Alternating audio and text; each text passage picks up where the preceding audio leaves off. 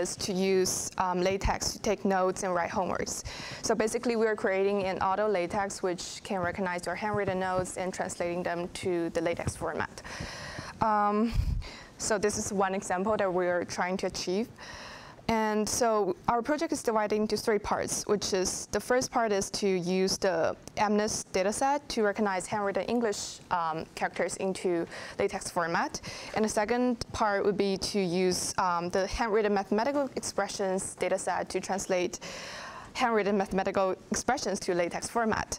And so based on our background research, we found out that most of the research that are done in the past are focusing on these 2 parts.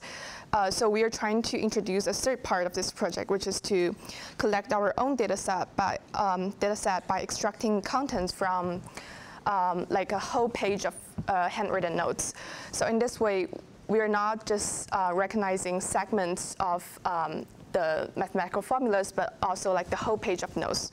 So we are going to process our data by normalizing and standardize our raw data, processing our data by inspecting the distributions and features, and also we're going to use data augmentation to increase our training data set. And so for the methodology part, we're going to use neural network and logistic regression to classify the handwritten English characters into Latex format. And for the second part, we're going to use convolutional neural network to recognize the handwritten mathematical formulas.